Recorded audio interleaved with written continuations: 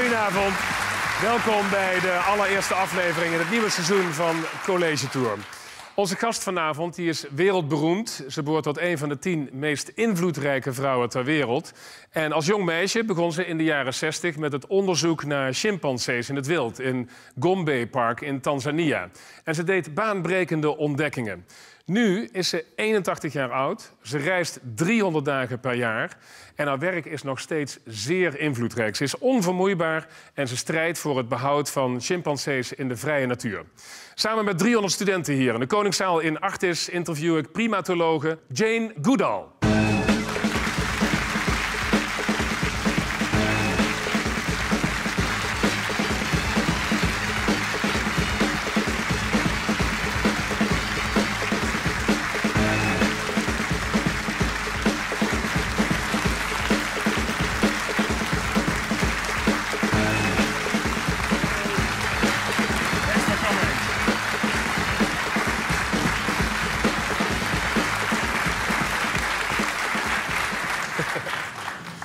We are packed here. We have way more people in the hall than the fire people allow us, but it's so busy. Everybody wanted to talk to you. Well, let's hope the fire people don't come. Yeah, they're watching already, I think. Let me ask you, always the first openings question in this show, College Tour, is what kind of student were you? Well, I never went to college, see, so I was a peculiar student. I got permission to do a PhD at Cambridge, the 8th in their history, without a previous degree. And when I was a PhD student, I really didn't interact much. I just sat in my room and wrote and wrote and wrote, because in England, you don't have to do coursework, you write your thesis. Did you miss it in your work when you started out? No. So you're telling these students it's absolutely unnecessary to go to university? No, I'm not telling them anything of the sort, because now it's different. Why? Because when I began studying chimpanzees, nobody was studying chimpanzees. There was nothing to learn. You were born in 1934. Your dad was in the war. And your parents divorced, right, after the war? Yeah. Now, your mom, is she enthusiastic about your work in Africa? She was enthusiastic about her 2 daughters doing what they wanted to do. And she encouraged us at a time when everybody, at school, what was the lesson? They laughed at me. Why? Because going out into Africa and living with animals and studying them and writing books, people don't do that. You're crazy. But she didn't say that. What she said to me, I would say to every single student here, if you really want to do something, you have to work really hard, take advantage of opportunities, and never give up.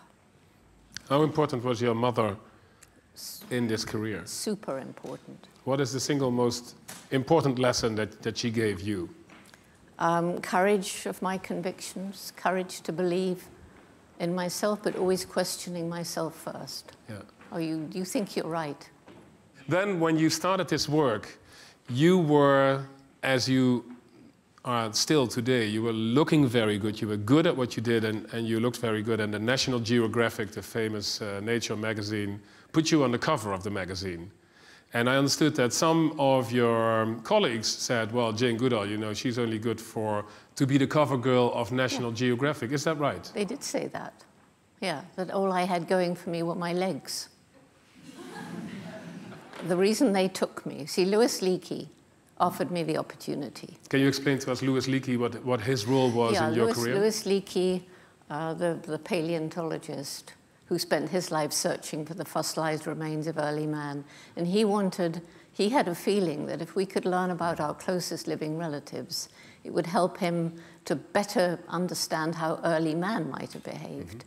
So his reasoning was, Jane, if you find behavior that's the same or similar in chimps today as humans today, possibly that was present in the common ancestor 6 to 8 million years ago. So Louis Leakey puts you on the path of what you became in the end, and then, like you have the movie Charlie's Angels, there were 3 women, and one of them was you, who were called Leakey's Angels. Yeah.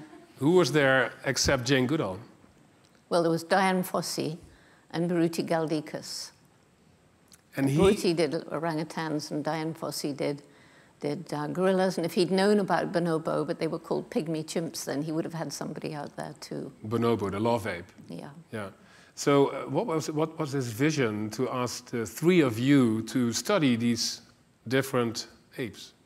Well, the vision was to learn about early man and evolution. Women, because he just felt women made better observers. Why? Personally, I think the reason why women do make good observers in animal behavior is because it's being a good mother. You have to be patient. It's no good bullying and yelling and screaming at your children. You have to be quick to understand the needs and wants of a creature before it can speak. And so those things, I think, help you sort of, you know, if any of it is inborn in us. So you're not surprised that the majority of students here today are girls and women? Yeah, I've noticed that. But I will say to the boys, there are some fantastic male primate observers. Okay. Let's have a look before we open up the hall for questions of the students to the three women that Louis Leakey selected to do this investigation. And one of them, as you said, is Diane Fossey. And there was a very bad ending to her life. Let's have a look. I have a feeling that Louis Leakey was constantly approached by people who wanted help. I asked him to help me with my orangutan study, and he had been looking for somebody to study orangutans. So in a funny kind of way, I walked into his life. He was expecting me. Another of Dr. Leakey's protégés, Jane Goodall, was working at the same time with chimpanzees in Tanzania. In 1967, Diane set up base in the Congo, but within months, civil war forced her to relocate to Rwanda. I decided to establish my study camp at the altitude of 10,000 feet, as far away from human encroachment as I could get it, and yet close enough to one of the mountains on which I found a substantial number of gorillas. Because of her anti-poaching tactics, the Rwandan government threatened to shut down her research study. Then, on December 26th, late at night, an unknown intruder entered Diane's cabin and attacked her with a machete.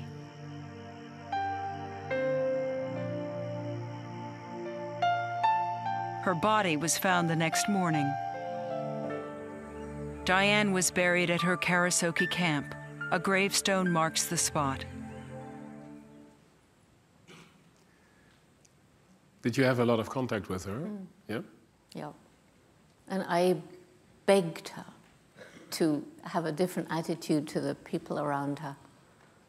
You know, because she said, well, I can't let any of the Africans, she called them wogs, I'm afraid. I can't let them near the gorillas because then the gorillas, if they get used to them, will be more susceptible to poachers. And I said to her, but Diane, you're always telling me your gorillas are as intelligent as my chimps. We have field staff from the surrounding villages following them, learning about them, talking about them. Nobody would poach a chimp from the villages around. And I said, if our Africans are following the chimps and we come across a strange fisherman, the chimps hide. So your gorillas would know the difference too. And if your guys, instead of just tracking them and never seeing them, got to understand them and see how wonderful they are, they would spread that. Because they weren't really making much money out of poaching gorillas. So her distrust of the local people led eventually to what happened to her? I think so, yeah. It was really tragic. I really tried. But questions here. Please, if you have a question, stand up and the microphone will come to you. While you were observing chimpanzees in Gambia, you started to give names to these animals. What were your arguments to do this, considering the field of biology this was, and probably still is, projecting an anthropomorphic view towards your research? Well, first of all, remember, I'd never been to college. I had no idea that people didn't give animals names. I had animals all my life. They all had names. I'll bet you everybody in here who's had an animal has given it a name. I used to give names to some of the birds and squirrels in the garden. I didn't even dream, how would you remember a number? I couldn't remember if this is 21 or 37. There's no way I could do it. No, of course. And fortunately, not all ethologists were quite as pig-headed and stupid. And today, more and more and more ethologists are using names. Thank you. Interestingly enough, here in this zoo where we are, in Artis, the director just decided we have to stop giving names to the animals in the zoo. Yeah, you know why? Tell me. It's usually because if an animal dies or disappears, the zoo doesn't want to be blamed. If they want to swap an animal with another zoo, they don't want the public saying, but we love Jerry, please bring Jerry back. Mm-hmm. But so the keepers will all have names for them. They still have names for them? Of course they do. Yeah.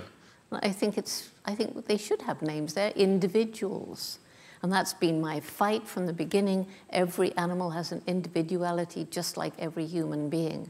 And without a name, the individuality kind of fizzles away. Right. So you're saying to the director of Artis, give them names? Yes. I've said that to all of them. Let's have a look. This is the director of Artis. We talked to him briefly. We zijn heel erg bang dat als je dieren allemaal een naam geeft, dat het gaat overheersen. Hè? Het toekennen van menselijke eigenschappen, menselijke beweegredenen, is natuurlijk niet goed voor dieren, want het zijn dieren. En het worden heel snel huisdieren of troeteldieren. We maken het helemaal als mensen, terwijl we die dieren niet in hun respect laten, als het ware. I wish he was here. I could talk to him. Is he here? Does anybody know? Is the director Heik Balian here? No, he's not here. No, it wouldn't be. but what would you say to him if he were here? Well, I would just have a discussion about the fact that each animal has a very distinct personality. And I can't think of another way than a name to encapsulate that personality. Yeah. I just heard that he will be here after the show to greet you, so now we know what you are going to say to him. We'll have a heated discussion about names. Perfect. And the names will come back in Artis, I'm sure. No, they won't. No? I'm a woman. So? So he wouldn't give in, I'm sure. That sounds to me like an old-fashioned statement. Like, I know, but it's true. Still? I think so. You're convinced that if a woman says something to a man that the man disagrees automatically? Not always, but in something like this. Would be so in England anyway. Maybe not in Holland. I'm wondering here, because we have so many women students in the hall, raise your hand if you totally agree with Jane that it's difficult for a woman to make her point and men don't listen, yeah? Okay, then. Well, I would say in some points, in certain points, you definitely have the feeling and get the feeling that males would agree more with another male than with you if you have the same point. Have you got any good tricks to convince us as a sex?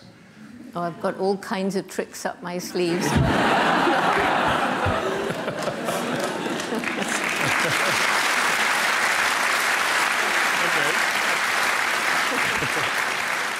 And from the way you say it, it's not wise to instruct me what you are going to do as a trick. Not in public. No, not in public. Okay, so anybody who wants to have advice of the women in the hall here, talk to Jane later. Questions? Please stand up and ask your question. I was wondering what kind of influence tourism has on the conservation of these chimps and gorillas? Well, I think tourism is very important. The big problem is it tends to get out of hand. Some tourism is really good. People come back, they tell their stories, they sort of spread the knowledge of how exciting it all is and how wonderful the animals are. But it's very, very hard to keep it on the straight and level. Is it like the Disneyfication of the jungle, of wildlife? Sort of like that. It can be. It doesn't have to be. You know, and there are some safari companies that do it really well. What about trophy hunting? Trophy hunting today, I don't think it's something that shouldn't be done.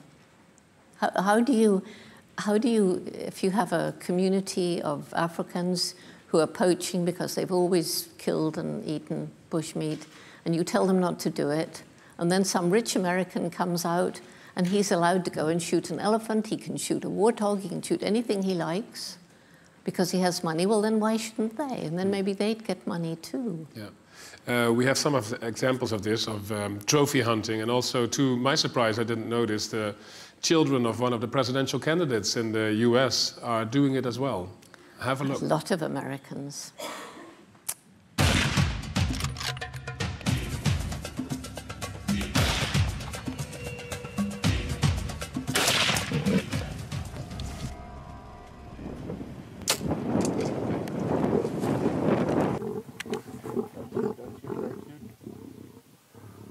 Folks, after we heard that death moan, we knew it was over with.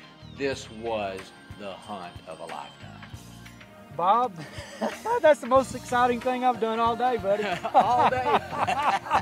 There's been widespread condemnations we've been reporting this morning of an American dentist who shot and killed a lion in Zimbabwe. It's made most of the front pages of the newspapers here today. Yes, it appears that Walter Palmer paid £35,000 to go on the hunt. The animal, known as Cecil, was shot with a bow and arrow. Other details emerging as well include claims that the lion took 40 hours to die. Donald Trump's sons, under fire. Donald Trump Jr. and Eric Trump are sparking some major outrage tonight over hideous pictures that emerged of the two of them on a big game hunt in Africa. They are posing in front of slain wild animals, and people are naturally outraged. Animal rights groups are saying this is disgusting. Agreed. It's disgusting.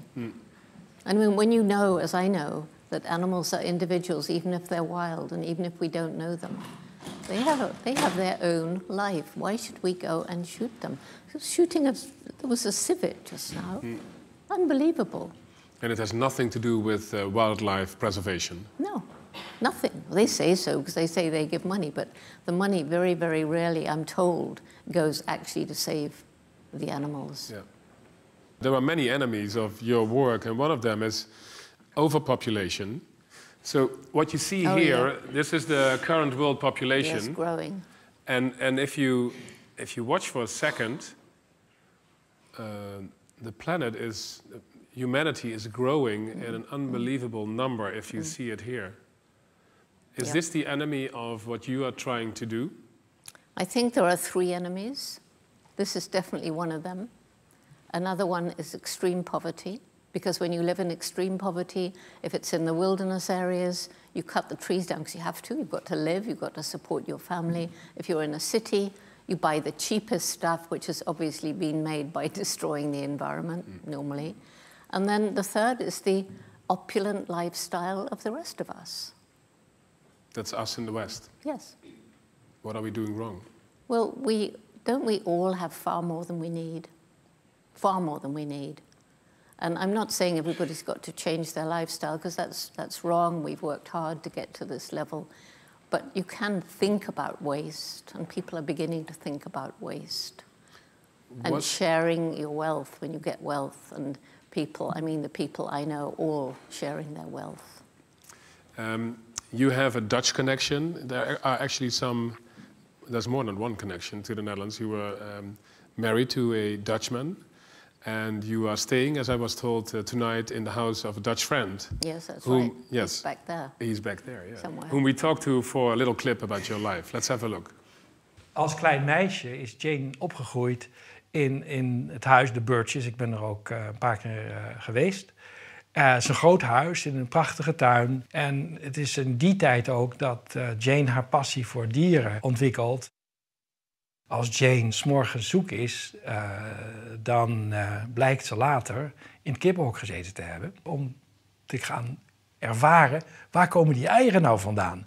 Nou, dat is een voorbeeld, prachtig voorbeeld van haar nieuwsgierigheid.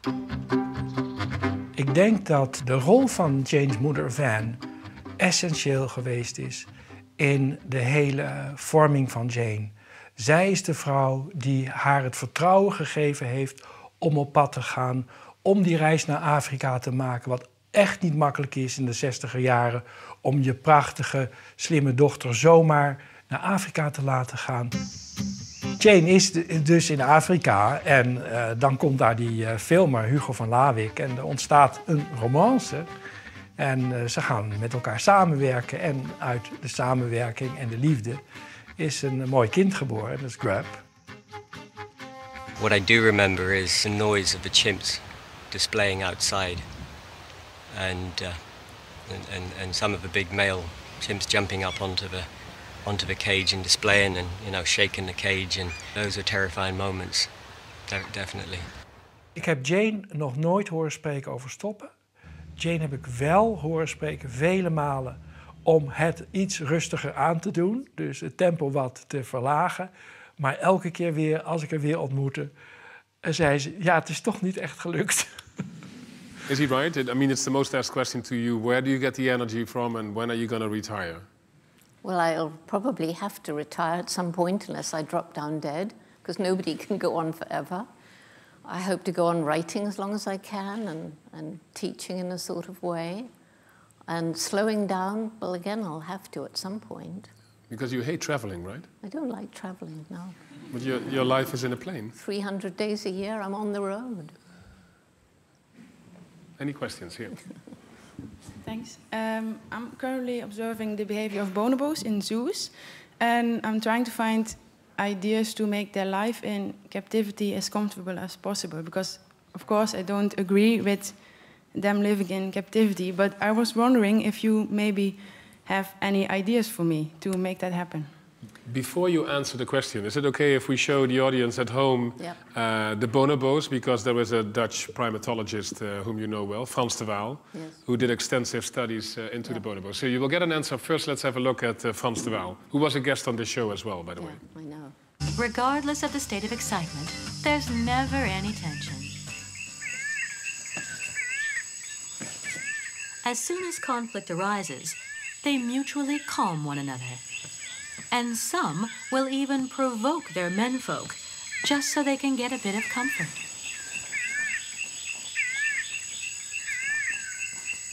Bonobos hebben enorm veel seksuele activiteit die te maken heeft met het handhaven van relaties. Dus bijvoorbeeld de eenvoudigste manier om seks te krijgen onder bonobo's, en dus heel veel van die scènes waren in feite zo, is als je ze voedsel geeft. Want voedsel introduceert meteen competitie, dat is zo bij heel veel soorten.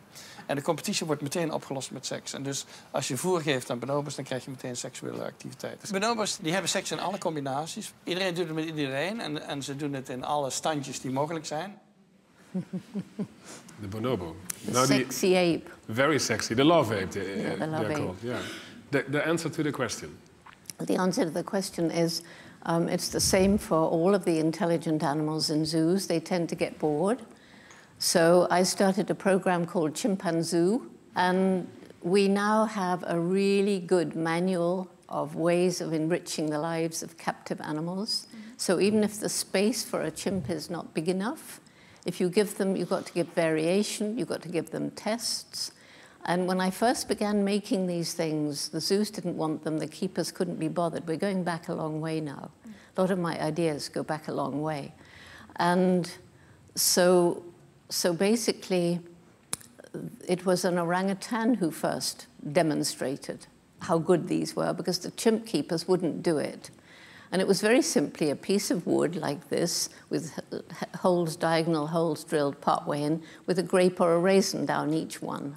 And the orangutan would leave all the food that had been put out on the ground in order to come and poke, which is how chimpanzees get palm nuts out. So we can give you a copy of that manual. It's the Chimpanzoo manual. Yeah. That will be very useful, thanks. We were talking to Frans de Waal, we showed him already, and we interviewed him briefly about your career. Let's have a look. Ja, haar aanpak was aanvankelijk om in het bos te proberen die chimpansees te vinden. En haar strategie was om de individuen te herkennen, ze namen te geven, ze te volgen over de tijd.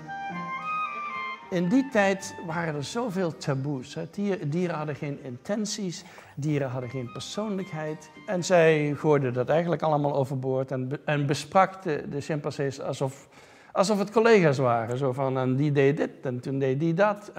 En ze hadden persoonlijkheden en ze hadden voorkeuren. En sommigen waren slimmer en anderen waren dommer enzovoort. En dat werd haar wel heel kwalijk genomen. Maar dat was toch ook bevrijdend. Ik denk dat de eerste doorbraak was de ontdekking dat chimpansees werktuigen gebruiken om mieren en termieten te vangen. De andere was dat chimpansees veel gevaarlijker en agressiever waren dan we hadden gedacht. En dat ze ook elkaar soms aanvallen. Dat heeft heel lange tijd genomen voordat we wisten precies hoe dat werkte. En er was heel veel twijfel over, dat is eigenlijk nog controversieel in sommige kringen.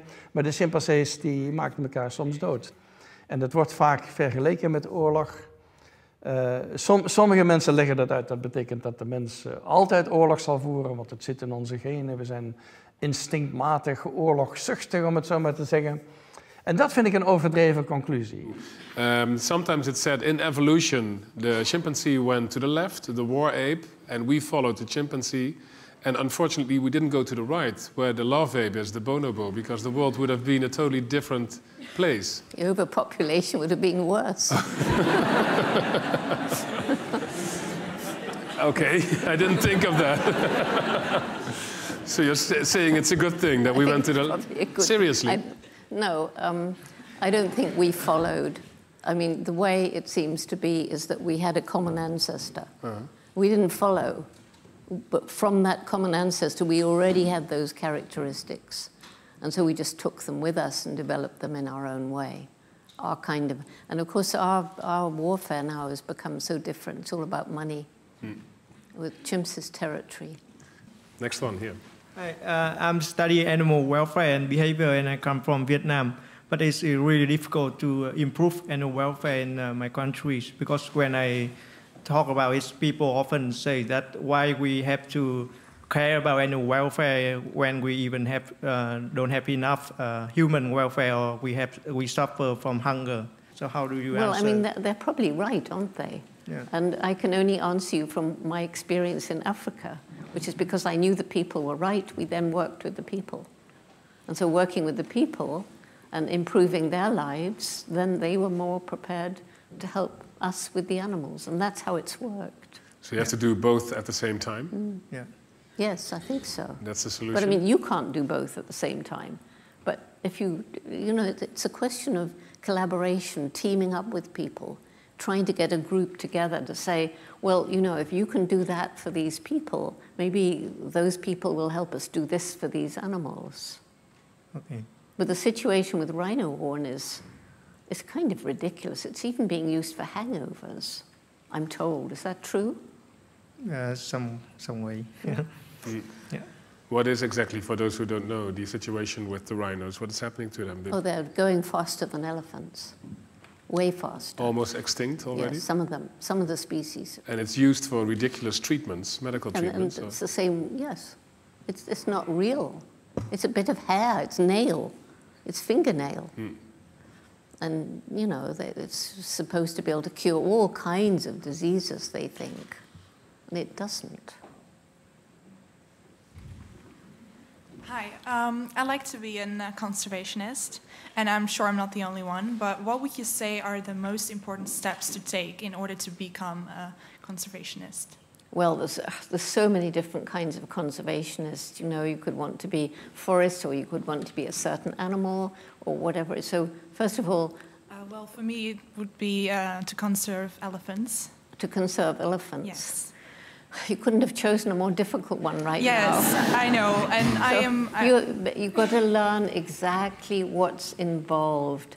To conserve elephants, you're not going to just have a lovely time out in the field with the elephants. You're going to have to learn about China.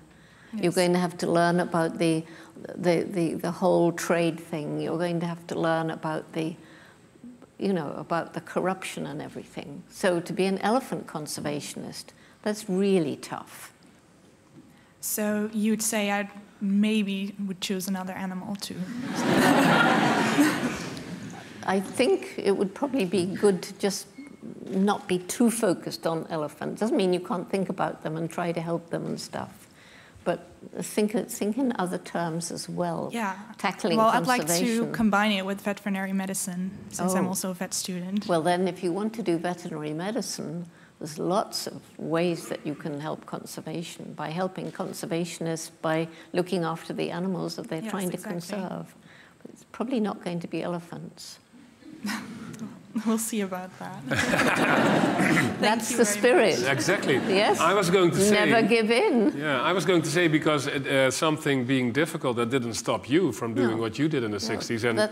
And I'm actually a bit surprised by your advice, because No, I told her it will be difficult. It's going to be difficult, and she needs to think about all those different aspects. Yes. And if you still want to do it, that's what I say, good for you. Don't give in, but think it through first. That's all. Not give up. We talked to one of the former prime ministers in the Netherlands, who was inspired by your work as well and who had a message for you. Let's have a look. Ja, mijn vriendschap en bewondering begint eigenlijk na mijn politieke periode, dus Den Haag. Zo ben ik bekend, minister-president. En dan word ik gevraagd om hoge commissaris voor de vluchtelingen te worden. En ik doe dat op verzoek van Kofi Annan. En daar komt er eigenlijk Jan Goodall binnen.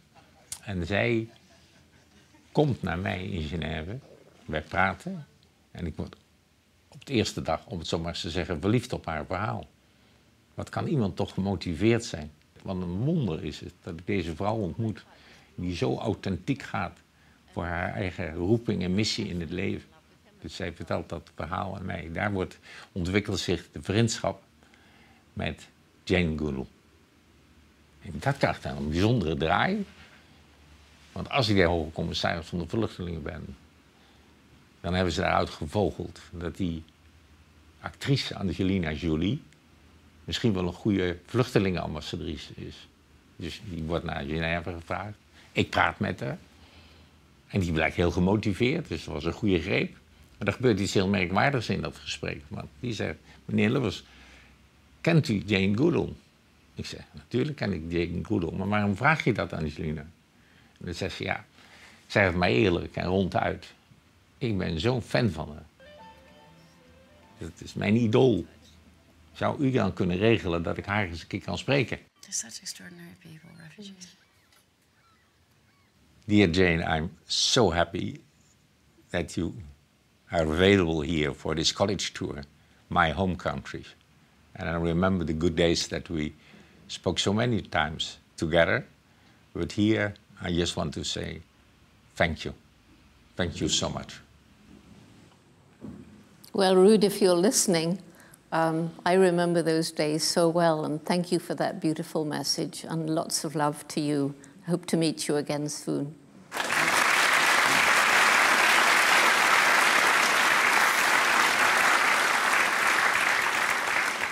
I'm Michael and I'm a vet student, and I was wondering, what's your opinion on the exhibition of animal behavior as for primates in zoos? Because I want to work in a zoo and I want to know how I can interfere or improve animal welfare and exhibition of animal behavior. Well, I think, again, it's going back to what I said about enrichment, trying to find the ways that will amuse them, entertain them, which will actually demonstrate to people how intelligent they are, how smart they are, how canny they are, and it will enable them to use their inborn skills. So it works to help them. It also works to help the people. And as zookeepers are getting more, educated and very different to the keepers I knew when I was young, who didn't care about the animals at all. Are you ambivalent about zoos? Bad zoos, I'm very not ambivalent at all. They shouldn't be.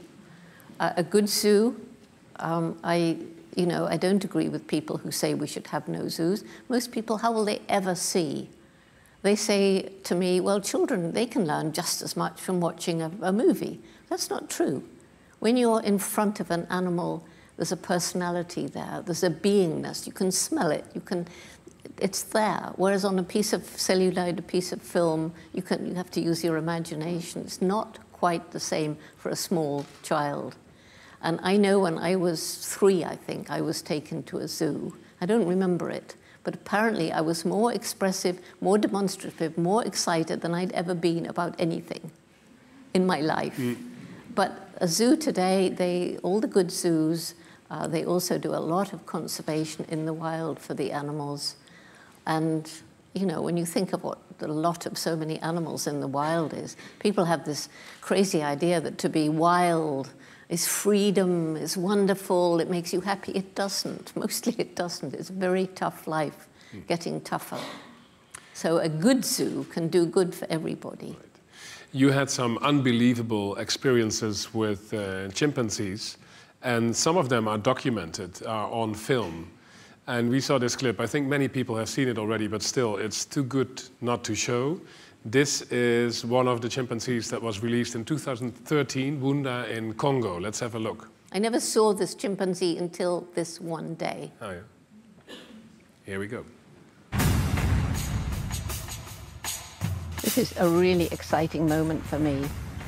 Here is Wunda, and she nearly died, but thanks to Rebecca, she came back from the dead almost. I mean, I saw her looking almost dead, but anyway, now she has a will to live, and here she is about to come out into this paradise.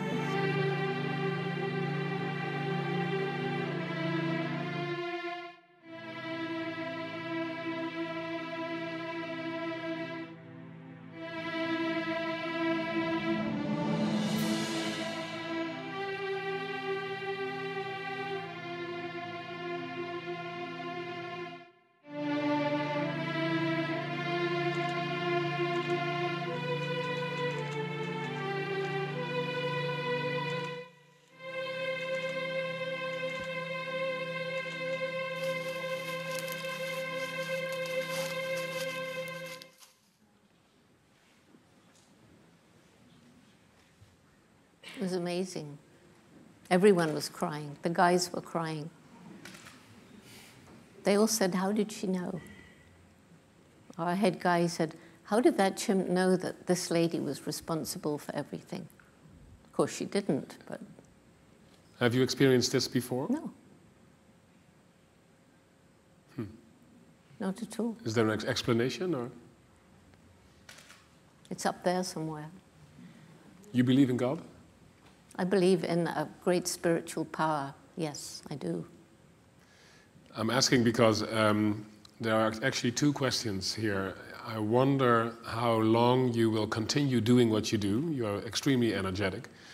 And if you think that, it's possible to save what you like to be saved, the natural environment for chimpanzees and other wildlife. Well, to answer the second one first, I shall do everything in my power to make as much of it happen. We shan't save it all. There's no way. We would be stupid to think we can save everything. But we are restoring as well as saving some of what's left. So we just have to carry on and do that and hope that something happens to the human nature that we change in time. And how long will I go on doing it? That's up there too, as long as I can. And I hope that, you know, when I'm no longer able to physically travel around the way I do now, I hope that my mind stays okay and I can go on writing, because I have so much to write and no time to write anymore. The last question in the show is always, what is the best advice you can give to students here in the hall and people who are watching this at home? Well, I think I've given the students my best advice already, and I really don't have any better advice than what my mother gave me. You know, that if you really want to do something, you're going to have to work really hard, take advantage of opportunity, and never give up. Jan Goodall.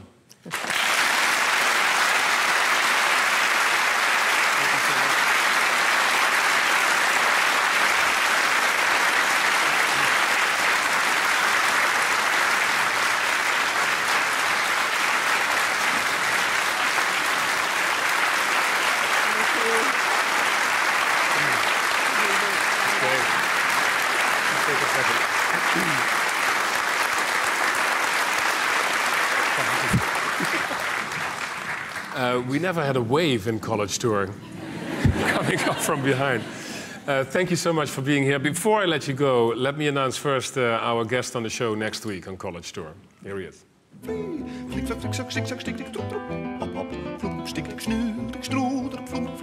Spetter Pieter Pater, hier in het water. Ga maar vast naar huis.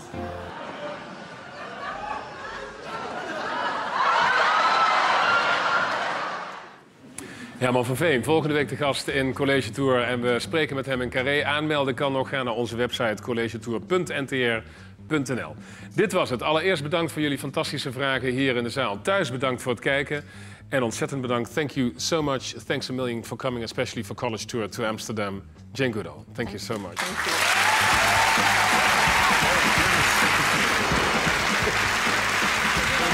Thank you so much.